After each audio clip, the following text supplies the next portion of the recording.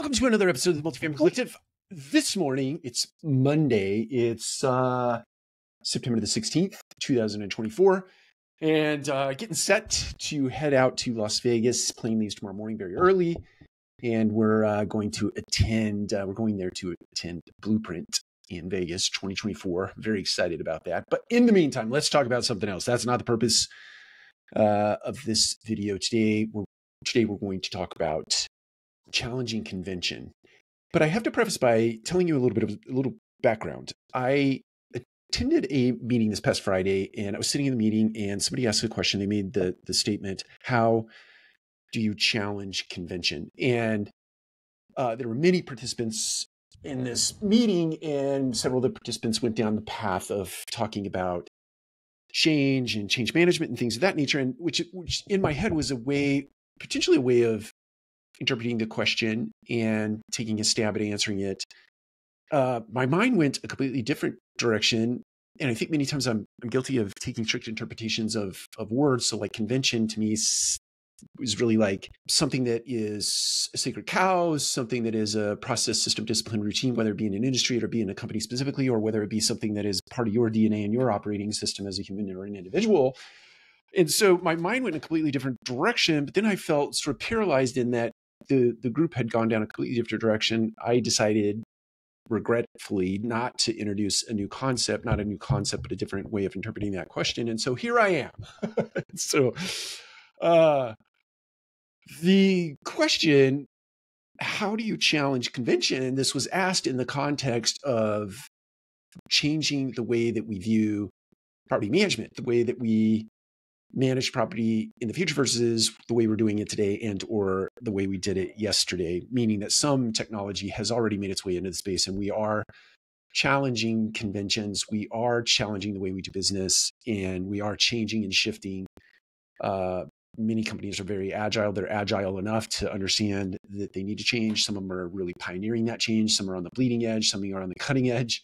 But the way that I interpreted that question is just that. How do you put mechanisms in place that give cause for you to challenge convention on an ongoing basis? And there are two that I would share with you, or at least the way that I interpreted this question in that context was, what are the ways that you do that? And one is, I worked for an organization where we put together a thing called the MAC, and the M stood for the name of the company, and the A and the C stood for Action Committee. And what we did is we took all of our systems, disciplines, processes, and routines, and we split them into, let's say there were 200. I can't remember how many there were at the time, but let's say there were 200. We split them into 50s or quarters rather, so that we had 50, 50, 50, 50. And then over the course of the year, this action committee was tasked with going through 50 systems, processes, disciplines, and routines on a quarterly basis in making sure that they still fit the current business climate. They still fit the current intended results. They still fit the team member experience, the consumer experience, all the experiences and all the journeys that all of those team members and customers and so on, the way that they make their way through your organization.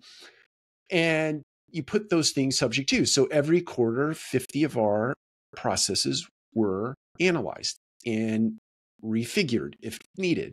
And then next quarter, 50 more, and the next quarter, 50 more. So we were always relevant and we were always cutting edge. We weren't bleeding edge, but we were cutting edge as it related to the way that we operated our business. So the point is, action committee, task, take all of your systems, disciplines, processes, routines, get a total, cut that total by 4, and then every quarter, make sure that you're evaluating everything that you do to make sure that it is still relevant in the space that you're operating in.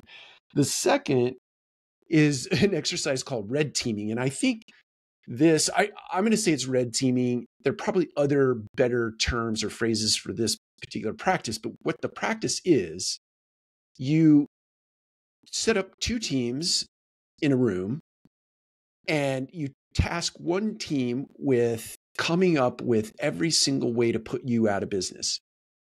And you, as the current business owner team, you figure out what might you anticipate as a headwind or something that will come and wipe you out as a business. You try to anticipate whatever those things are. But this red team over here is tasked with doing everything possible to put you out of business. So they're going to look for your blind spots. They're going to look for your flank or the opportunity to flank you in some way.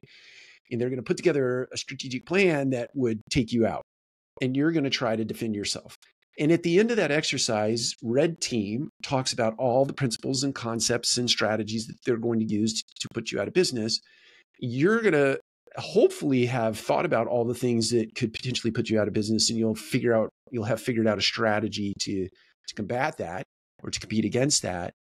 And then ultimately you'll yield some things where, oh, wow, didn't think about that. We better get on that, or we better do something about that. And then that ultimately leads to an annual strategic plan or an annual set of initiatives that you could put in place to make sure that you are always staying at least cutting edge, if not bleeding edge in your particular industry with your particular business. So the question, how do you challenge convention? Two ways: put together an action committee within your organization that's doing an ongoing subject to analysis of everything that you do.